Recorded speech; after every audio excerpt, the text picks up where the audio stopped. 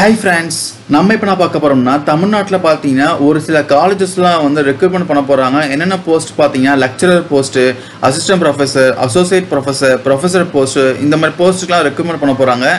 நான் இந்த வீடியோல வந்து என்னென்ன காலேஜ்ல என்னென்ன பிளேஸ்ல வந்து ரெக்ரூட்மென்ட் பண்ண போறாங்க எல்லாமே ப்ரொவைட் பண்றேன். சோ இந்த ஆப்பர்சூனிட்டி யூஸ் பண்ணிக்கோங்க. இந்த ஊர்ல இருக்கவங்களுக்குலாம் வந்து உங்களுக்கு லெக்சரர் ஆகணும் இல்ல அசிஸ்டன்ட் ப்ரொஃபசர் ஆகணும் எதனா ஆசை இருந்துச்சுன்னா சோ இந்த ஆப்பர்சூனிட்டி யூஸ் பண்ணிக்கோங்க. என்னென்ன காலேஜ் பாத்தீங்கன்னா ஃபர்ஸ்ட் வந்து S.Sc college of arts and science எங்க இருக்குன்னு பாத்தீங்கன்னா சிவகங்கையில இருக்குங்க. சோ அதுக்கப்புறம் சக்தி college of arts and science இது பாத்தீங்கன்னா உமன் காலேஜுங்க. சோ இது எங்க இருக்கு பாத்தீங்கன்னா திண்டுக்கல்ல இருக்கு. PSY arts and science college பாத்தீங்கன்னா எங்க இருக்குன்னா சிவகங்கையில தான் இருக்கு. சிவகங்கையில வந்து அரசனூர்ல இருக்குங்க. Sri ஐயர்கிரீவர் arts and science college எங்க இருக்குன்னு பாத்தீங்கன்னா திண்டுக்கல்ல இருக்குங்க. அதுக்கப்புறம் குரு ஸ்ரீ சாந்தி விஜய் ஜெயின் காலேஜ் எங்க இருக்குன்னு பாத்தீங்கன்னா சென்னையில இருக்குங்க.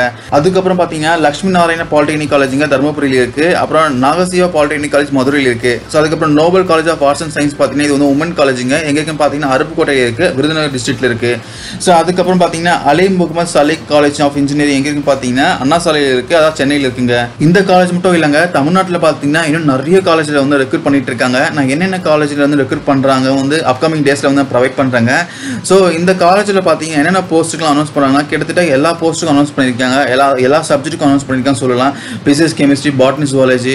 சோ அதுக்கப்புறம் பாத்தீங்கன்னா இந்த இன்ஜினியரிங் ஃபீல்ட்ல பாத்தீங்கன்னா civil engineering, electrical engineering, computer science engineering. So இது மாதிரி டோட்டலா வந்து எல்லா போஸ்ட்டுக்கும் வந்து ரெக்ரூட் பண்றாங்க.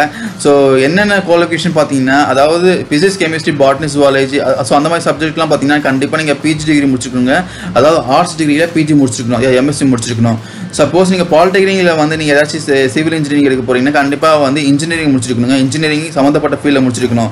அதாவது சிவில் இன்ஜினியரிங் சப்ஜெக்ட் நீங்க எடுக்க போறீங்கன்னா கண்டிப்பா வந்து இன்ஜினியரிங்ல சிவில் இன்ஜினியரிங் முடிச்சிருந்தா மட்டும் தான் அந்த போஸ்ட்டுக்கு நீங்க அப்ளை பண்ண முடியும். டிஸ்கிரிப்ஷன்ல ஒரு PDF ஃபைல் கொடுத்துருக்காங்க. அந்த PDF ஃபைல் டவுன்லோட் பண்ணி நீங்க ஓபன் பண்ணீங்கன்னா இந்த காலேஜ் பத்தின இன்ஃபர்மேஷன், அதுக்கப்புறம் என்ன போஸ்ட் ரெக்ரூட் பண்றாங்க, அப்புறம் காலேஜ் பத்தின கான்டாக்ட் இன்ஃபர்மேஷன் எல்லாமே ப்ரொவைட் பண்ணிருக்கேன். ஜஸ்ட் உங்களுக்கு மோர் இன்ஃபர்மேஷன் தேவைன்னா அந்த காலேஜ் டேட்டா நீங்க வந்து ஃபோன் மூலமாவோ இல்ல இமெயில் மூலமாவோ அப்ரோச் பண்ணி தெரிஞ்சுக்கலாங்க. இந்த PDF ஃபைல பாத்தீங்கன்னா அந்த 9 காலேஜ் பத்தின இன்ஃபர்மேஷன் ப்ரொவைட் பண்ணிருக்கீங்க. அதாவது என்ன காலேஜ் ரெக்ரூட் பண்றாங்க, என்ன போஸ்ட் ரெக்ரூட் பண்றாங்க, என்ன தகுதி கேட்டிருக்காங்க, அந்த காலேஜோட கான்டாக்ட் இன்ஃபர்மேஷன் எல்லாமே ப்ரொவைட் பண்ணிருக்காங்க. ஜஸ்ட் செக் பண்ணி பாருங்க.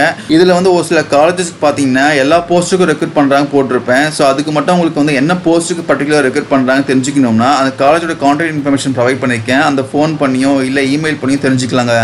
ஸோ ஜஸ்ட் நான் எதுக்கெல்லாம் வந்து இமெயில் ஐடி ப்ரொவைட் பண்ணியிருக்கணும், அதுக்கு ஜஸ்ட் நீங்கள் உங்கள் ரெஸ்யூம் அனுப்புங்க. ஸோ எதுக்கெல்லாம் ஃபோன் நம்பர் ப்ரொவைட் பண்ணியிருக்கணும், ஸோ அதுக்கெல்லாம் நீங்கள் டேட்டா கால் பண்ணி தெரிஞ்சுக்கலாம், எப்போ இன்டர்வியூக்கு வரலாம் எல்லாமே தெரிஞ்சுக்கலாங்க. அதுக்கப்புறம் பார்த்தீங்கன்னா ஒரு சில ஊரில் இருக்க காலேஜ் மட்டும் ஈஸியாக வந்து கண்டுபிடிக்கணும்னா அதுக்கு நீங்கள் என்ன பண்ணுறீங்கன்னா உங்கள் PDF ஃபைலில் வந்து Ctrl F ப்ரெஸ் பண்ணுங்கள். உங்களுக்கு ஒரு பாக்ஸ் ஓப்பன் ஆகும். அதில் வந்து உங்களுடைய ஊர் நேம் டைப் பண்ணுங்கள். நான் ஃபார் எக்ஸாம்பிள் சென்னை டைப் பண்ணுறேங்க. ஸோ சென்னை வந்து எங்கே இருக்கோ அது எல்லாமே டிஸ்பிளே ஆகும். ஸோ இது மூலமாக நீங்கள் ஈஸியாக வந்து அந்த சென்னையில் வந்து எந்த காலேஜ் வந்து ரெக்ரூட் பண்ணுறாங்க ஈஸியாக வந்து கண்டுபிடிச்சிடலாங்க. ஸோ உங்களுக்கு டைம் சேவ் ஆகும். ஸோ எல்லாமே நீங்கள் பார்க்கணும்னு அவசியம் இல்லை. ஸோ இந்த ஆப்பர்ச்சுனிட்டி யூஸ் பண்ணிக்கோங்க. இந்த ஊரில் இருக்கவங்களுக்கு இந்த வேலை வாய்ப்பு தேவைப்படுச்சுன்னா அட்டன் பண்ணுங்க, இன்டர்வியூ அட்டன் பண்ணுங்க. இதில் உங்களுக்கு வேறு எதனா டவுட் எதனா இருந்துச்சுன்னா கமெண்ட் செக்ஷன் கமெண்ட் பண்ணி நான் கிளாரிஃபை பண்ணுறேன். அது மட்டும் இல்லாமல் வேறு ஏதாச்சும் ஊரில் நீங்கள் வந்து ஜாப் ஆப்பர்ச்சுனிட்டி எதிர்பார்த்துட்டு இருந்தீங்கன்னா அந்த ஊர் பேரை வந்து கமெண்ட் பண்ணுங்க. கண்டிப்பாக அந்த ஊரில் ஏதாச்சும் ஜாப் ஆப்பர்ச்சுனிட்டி எதனா வந்துச்சுன்னா நான் உங்களுக்கு வந்து போஸ்ட் பண்ணுறேன். ஸோ இந்த தகவல் யூஸ்ஃபுல்லாக இருக்கும்னு நினைக்கிறேன். Thank you guys.